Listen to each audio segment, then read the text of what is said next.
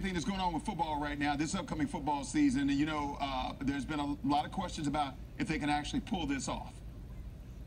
Well, you know what, I look in the sense of where we are right now in the times, and I think people look at it from two different ways. Sports is a safe haven for us where we get a chance to bring our families together and enjoy something that we love.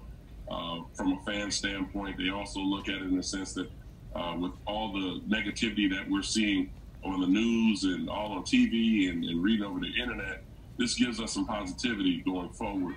But I think as far as the players are concerned, they want to play.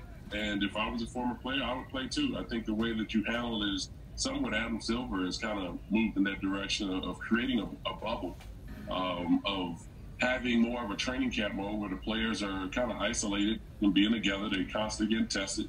And when they want to see their family members, they FaceTime them, or they have a specific way of having distancing between the families. I mean, obviously as a father of four, I would love to see my kids and be able to talk to them and support them, and they're involved in school now and sports.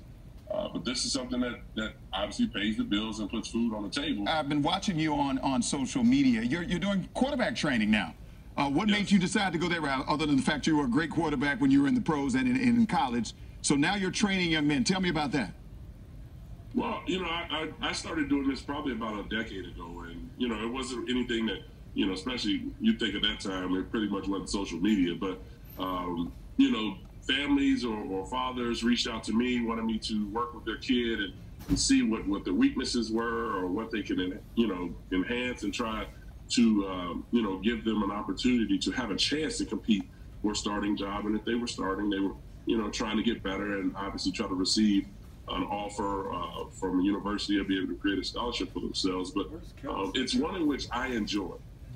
I enjoy because when you have kids that are 10, 11, 12 years old and they're starting from the bottom, and they have dreams of playing on a Division I level, when they come out and they have some talent, but no one has ever tapped into it. Now, when you played in Philly, I remember them booing